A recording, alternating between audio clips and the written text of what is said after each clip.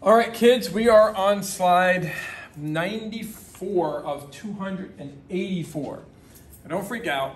Not the whole last part, but when we get to about 150 or so, which is after the next portion of notes, we're going to do something different with the notes. We're not going to have a presentation like this. You're going to have to look at them yourself, not in a presentation form. I'll post them on Google Classroom, and then you're going to make something, a product from those notes, okay?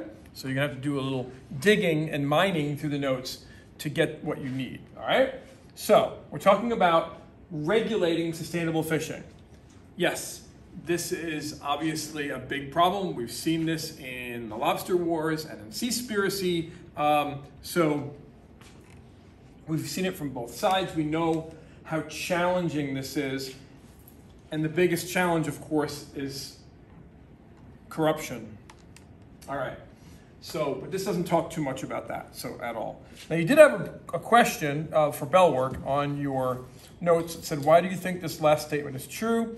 Perhaps you disagree. Discuss. And make sure that you have that filled out, because that's worth, those questions are worth 5 points each, okay? So, couple of blanks there in this portion of your notes right there. So, modern fishing technology, advantages, disadvantages. Advantages are mainly for the fishermen and human needs, and the disadvantages are mainly on the ecosystem and the fishing stocks, right? Obviously, okay. And it's inconceivable for all global fishing to be banned. So that's the question that you have to agree or disagree with, and why on your sheet. But that should have been done already.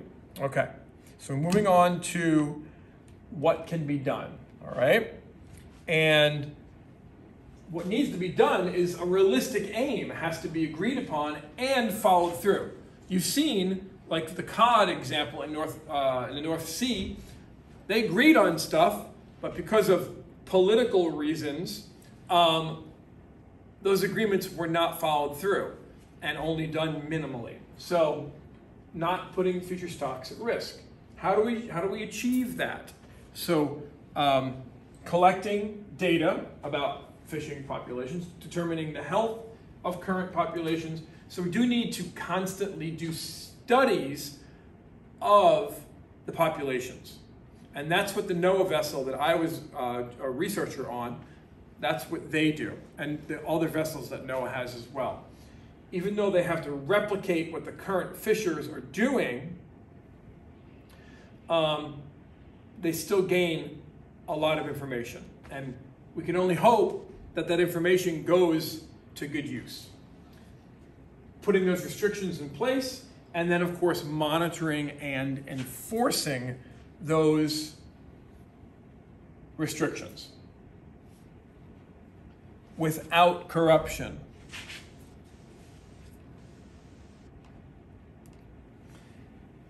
So scientists, like the NOAA vessel, are employed. And they determine the health of fish stocks. They set safe harvest quotas that will not cause them to fall, the harvest quotas to fall. And then, of course, there's always factors that have to be considered. What do they need to do before they recommend quotas? They have to estimate how much there is and predict the future. Once they estimate how much there is, predict what the future will need to be, they can set those limits on the fishing vessels, on the industry. And you can get this commercial saltwater regulations. I believe it's all online. And this is put out by the Florida Fish and Wildlife Conservation Commission. This one is about 11 years old, but this is something that any commercial fisherman can and needs to follow. You have to pretty much have that memorized. Because if you break any of the rules, if you're targeting a certain species and you break any of the size rules or age rules or sex rules or location or net size or allowed, numbers you're allowed to have on the vessel, you could lose your license and lose your livelihood. All right, so now we're at the bottom of page 17, slide 98, changes in fish population. So we're going to talk about something called recruitment and losses. So obviously recruitment is getting more, right? So how are you going to do that? Reproduction and immigration. Fish moving into your area. And losses, of course, decreasing population, death, mortality, right? And emigration, fish leaving the area. So changes in population size depend upon the rate that new fish are entering. That's called recruitment, and the rate at which they're leaving. If the fish leave a population faster than they enter, this seems kind of obvious, right? Population decrease and vice versa.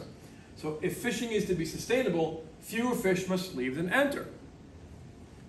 We've got the numbers are already too low. So the quotas have to be set so that more fish are coming in by one of these two ways than are leaving by one of these two ways.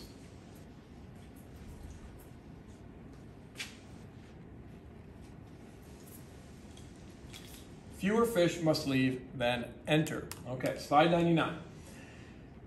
So what is recruitment again? Recruitment is arrival, right? And for fish, it's often considered to be the stage at which the fish have reached an age where they can be caught in nets. If they're below that age, they don't count towards this number. So the number of juvenile fish surviving to a particular stage and entering a population. This stage varies from species to species, obviously. Most authorities consider this to be a fish that has reached maturity.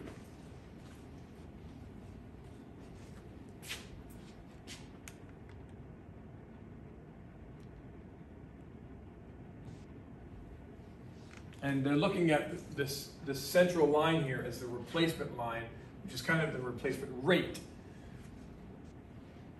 It's an equal giving and taking, but for now they want more giving than taking to make those numbers come back.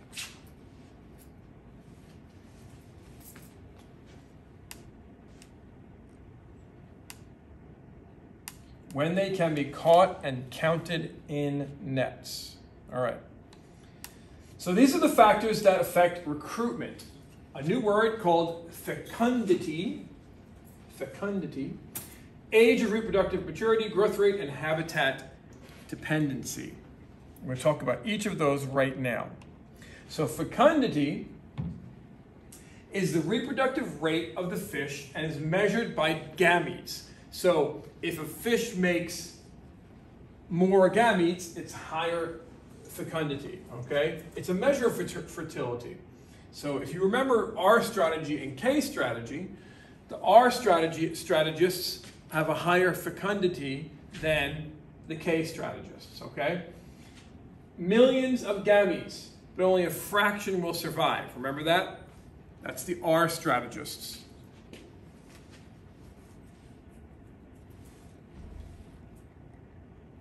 Measure of fertility. So, age of maturity varies both within and between different species.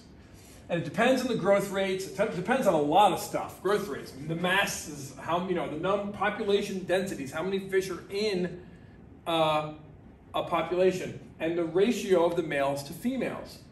And there is some evidence that overfishing can lower the average reproductive maturity. Younger, smaller fish matured faster, but obviously produced fewer gametes. That's why there are limits oftentimes, even for an angler like you or I, who have a permit, that we just fish off the dock or fish off our own private boat.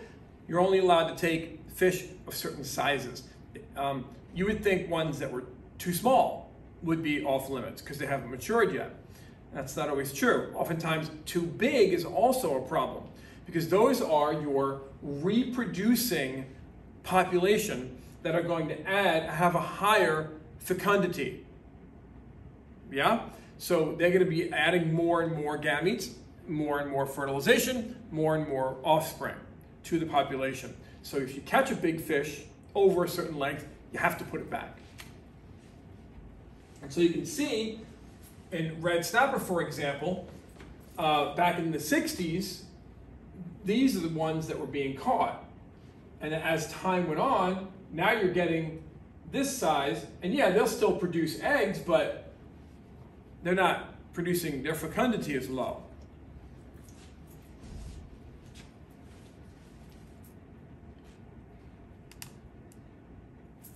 So we're kind of a little bit lower than the middle, or number 3, growth rate, okay?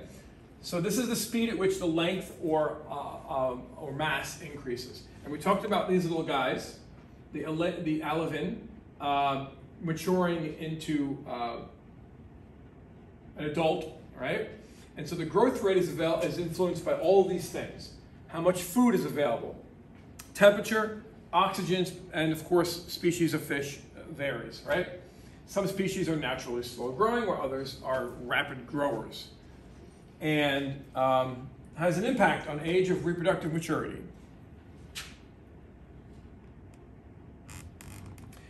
Impact on age of reproductive maturity. Some species only start breeding once they have reached a particular size, which is I would say, many species only start breeding once they have reached a particular size. It's obvious, biologically obvious. And the final one is habitat dependency. So many species of fish have complex life cycles. We know this already. We've learned about this. Here is your, this is mussels, okay? So, which is similar to many bivalve mollusks, where you have different stages and they live in different environments. So these are your planktonic, floating around and going to different places. Here's where your veliger starts to get heavier and it starts to get lower because of gravity in the water column, till finally it hits the bottom, and if it finds the proper substrate, it survives into adulthood. If it doesn't, it will die off.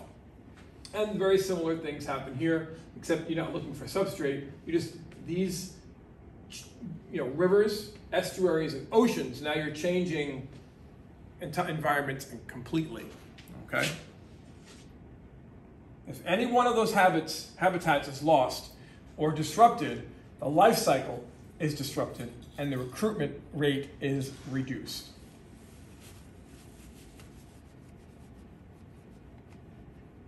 And now we're going to talk about mortality. So we're on the next page, page 19. And obviously that's the rate at which fish are dying. And we're going to talk about 2 types, natural and fishing mortality, which, I mean, people eat the fish, hopefully, they don't go to waste, but we know that, for example, 1 pound of shrimp is 4 to 10 pounds of bycatch, wasted, killed organisms.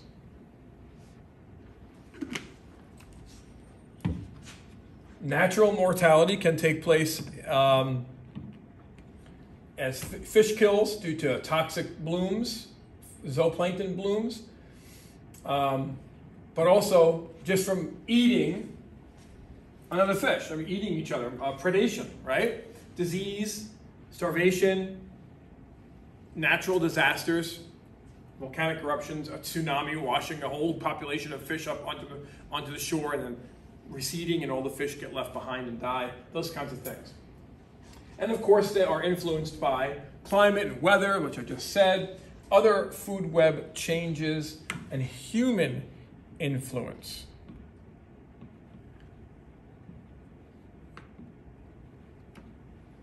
So there's a question, in fishing lingo, what is the fisherman standing on in this picture? In fishing lingo, we talked about it in the Noah ship. It's this hump of organisms, that were pulled up and dumped in starts with a P, pile, yeah, okay? And those unwanted organisms are known as, we know, the answer is bycatch, right? Okay. So fishing mortality. Now we're moving on from natural to fishing. Death of fish by fishing activities, and that includes harvest and selling. And it's relatively easy to assess from records of fish sold. Records of fish sold on land are easier to obtain than records of fish and other species gotten or killed as bycatch on the boats, because we know that those records are often falsified, right? And then bycatch and other deaths caused by fishing. So more difficult to assess because they rely on reports of fishers. I'm not saying that all fishermen are bad, okay? But as far as the ones that are making the difference, the bad difference. So fishing industries and scientists often disagree on estimates, obviously, right? The scientists who have good ethics will oftentimes conflict their estimates from the industry, which their moral compass is driven by the almighty dollar, not by science, or which should be unbiased, or some other higher power, right? Okay. So the fishers, they're the stakeholders, right? Now this is a private fisherman on a private boat. I just used that picture as an example. But they may not feel the short-term interest to report high fishing mortalities.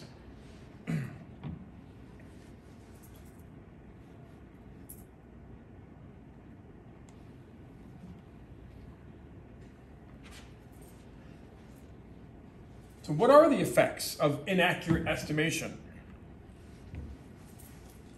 And that's a question that I have there for you on the paper. What could be the result of bad reports? And you can come back to that later if you want to. All right, we're on slide 111. And what would be a model for sustainable fishing? Okay, so a simple approach to determine how many fish can be harvested at any one time is, in order to be sustainable, the population must not be reduced below previous levels. Previous levels are already so low, right? So, but that's the whole point. Take less, leave more, all right? So recruitment, this is stated here, and you have to fill that in on your paper on the very bottom, that bar of page 19. Recruitment is greater than or equal to, we're all familiar with that sign from math, right? Maths. Natural mortality plus fishing mortality. Again, simple concept.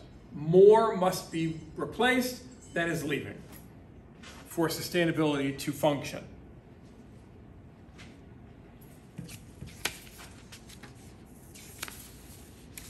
If recruitment is lower than the sum of mortality and fishing mortality, population will fall and the fishing is unsustainable. So if we change that symbol to equal or less than or equal to at current rates and what has been done already to the ocean, unsustainable. So this is just a summation of that whole thing, all right? And we're going to be talking about some of this stuff coming up. So restrictions, summary to ensure sustainability. So you have to have restrictions. It can't be a free-for-all. You have to have monitoring. There has to be an unbiased government entity with law enforcement working together with scientists, right, to monitor what's going on there. Law enforcement and scientists, okay, working together to maintain those restrictions. You can see how complicated it gets. It really shouldn't be so complicated. What's complicated is when it gets into politics, and everything gets into politics. Here I put this picture here. Wildlife officers in Manatee County, which is just on the other side of our state. You can get to Manatee County in 2 hours drive, probably. Seized more than 500 pounds of fish allegedly caught with an illegal gill net. Okay, so they were using method, a restricted method, and so they got in trouble for that. And then, of course, market-oriented tools, but we know about how true that symbol is because it's all goes back to money. So we're on page 20, slide 113. Restriction by season. So we're going to talk about each of those restrictions. You've got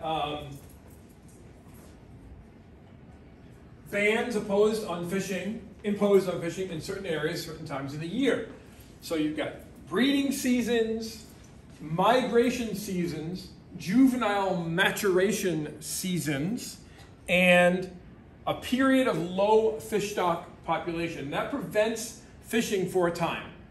It enables those stocks, those numbers, for reproduction and immigration to increase. And then once the numbers get high enough again, they open up the water. Okay? So here's a picture of what they have on the website, but here's mine. Okay? So this was my fishing license from last year. I do have a fishing license because I still believe that if you want to eat fish, you should get fish on your own. Go fishing. Catch your own fish, and you will not have to rely on giant destructive machines of death that are going out and raping the floor and the water of all the fish out there and life, okay? So if you just get what you want on your own, if you want to have a piece of fish for dinner, go fishing. And you won't be eating fish every day, but once in a while, it's so much more sustainable that way, don't you think? And the money that you buy, the money that goes to your license, helps support that enforcement and monitoring and restriction of those restrictions. So that is a positive thing. Even if you don't go fishing and you get a license, you're still helping support sustainability. All right. So there are advantages and disadvantages. I did not cover those in the notes, but you hopefully filled all that out there. Yeah, this is slide 114. Yeah, so, I mean, it's pretty clear what the advantages are. Just reducing negative effects overall, okay? And then the disadvantages would be local fishers would be affected by it. So the ones who are trying to feed their family, right? Like what I just said with your fishing license. And of course, paying these individuals to go out there and enforce the rules. That's taxpayer money. All right, setting quotas. So now we are in the middle of page 20. Quotas are numbers, right? Restricting the number of fish to let stocks recover. And remember, we say fish, fishermen, but we're talking about all sea life. Here, I don't know who these people are, but they are a family who went scalloping.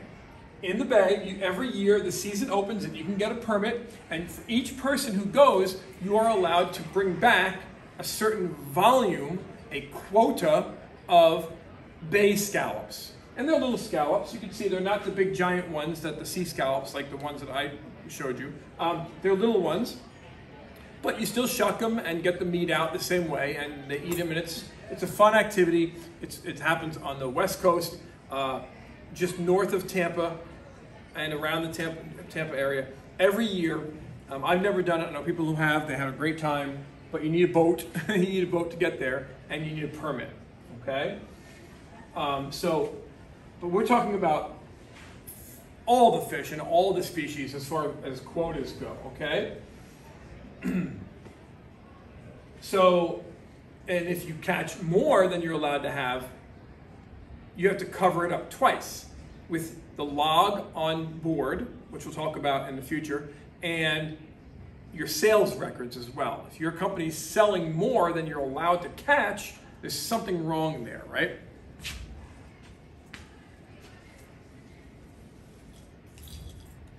And despite their obvious value in fishing vessels, and there are many different fishing vessels, and checking catches is not easy. Checking catches is not easy. You saw, I mean, bribery, right? Well, getting somebody on the boat in the first place, and then all those people who were reported to have been killed, who were standing up for the right thing and trying to report reality, and somebody offed them. All right, so there are advantages and disadvantages to everything, obviously. Looks like we've got a nice catch. Yeah, thanks to quotas, we'll probably have to throw half of these back, right? But just a little switcheroo there. But let's say they do catch more. What happens to them when they pull them on board? They're all damaged, hurt, dying, right? Or dead. So even though they're keeping what they're allowed to keep, they're still catching more temporarily and still killing more than they should. Difficult to monitor is the hardest thing, okay? All right, and then licensing. Here's another permit of mine. It's from the bottom of page 20. In many countries, boat owners have to apply for a commercial fishing license or permit. Especially if you're taking out charters, like along the coast right here, you can get a charter boat, that they need a commercial permit. If it's your own private boat and you're going for your own private purposes and you're not selling what you catch to the market, you don't need a commercial license, okay? Now in New York, a long time ago, when I was 25 years old, for one season, now I would do this personally every year. I would go clamming and get a personal amount for personal use of clams. But this year, I wanted to try out commercially, selling my clams to market. So I worked with my cousin, and who was on the next slide actually, and I got a commercial shellfish permit. It was $100. It was $100, and it allowed me to harvest, sort, because they do it by size over there, and then sell my clams to market and make money that way, okay? Now, modern licenses are not like this. They have electronic forms and scanners, and you can even like ping the license and see where the fishers are in their boats from space. Whoa, that's cool. It's cool. And of course, if you're caught, you can lose your license, you can lose your vessel, you can get fines, you can even go to jail if you break the rules of the license. Big trouble. So here's my cousin. He is a commercial blue crab harvester in Cocoa Beach. I talked to you about him before. Here I actually went out with him and his wife to witness what they do. Okay, a little bit of research, and I grew up crabbing. I grew up in New York. Okay, but again, we did it for personal use up there.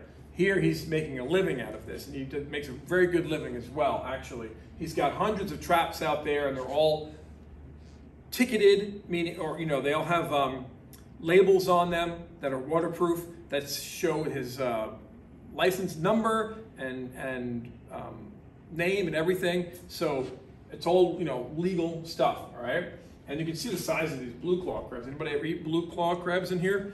They're very good. So and they're very expensive. Seafood is expensive. So if you can do it physically, and you can make good money. Of course, does not stop illegal fishing unless they're checked. Okay, like we saw that vessel pull up to that fishing vessel, and the soldiers went on board and they got a fine, but they're probably going to go out and do it again, because if they do it all year and they only get caught once, it's worth it. It's worth the risk. All right, so, and now we've got by location. So now we're on the last page, page 21. We already were on page 21 from the last one, okay? And this is by location. So areas of the sea or the estuary or wherever, or the beach could remain closed over a reef or whatever. And you can see in the bottom picture there of the slide, Hawaii.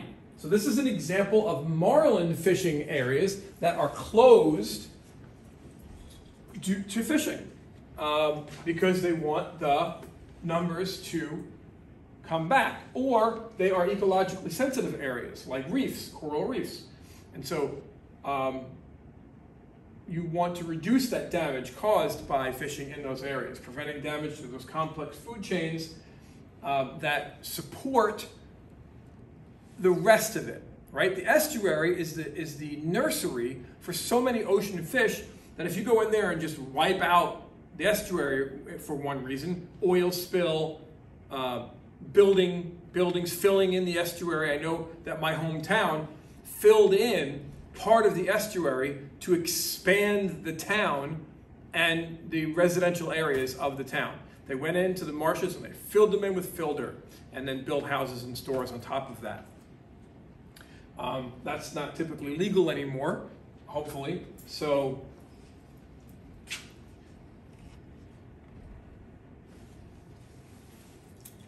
and then, yeah. So you're filling in the restriction, and restriction, all, so low population, breeding area, nursery grounds, and ecologically sensitive areas.